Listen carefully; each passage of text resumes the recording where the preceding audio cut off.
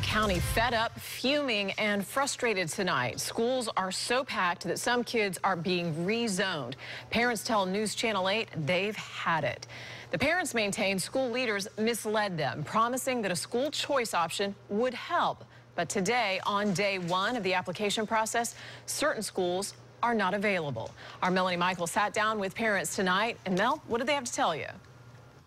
Hey, Jen, good evening to you. These parents and families are so upset, they have filed 3 separate lawsuits challenging the school district. Moms and dads tell us they are fighting for the rights of their kids.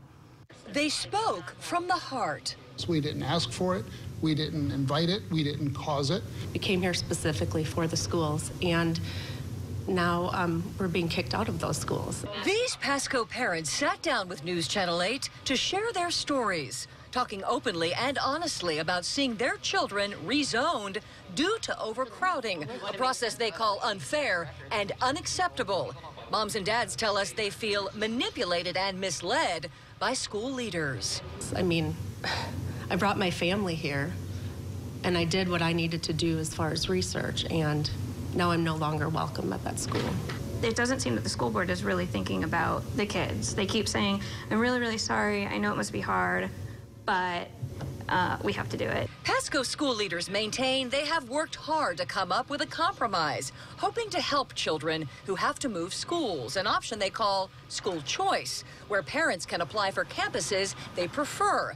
But on the very first day of the application process, the places parents wanted to opt in were frozen out. As it stands right now, they're saying that that school is frozen. Mitchell is frozen because it's over capacity. So how do you solve a problem this massive? One mom used a hotel analogy to explain her idea. When you reach capacity at that hotel, you do not ask current guests to leave and be kicked out of that hotel. You simply say no vacancy. They move on to the next hotel that has vacancy.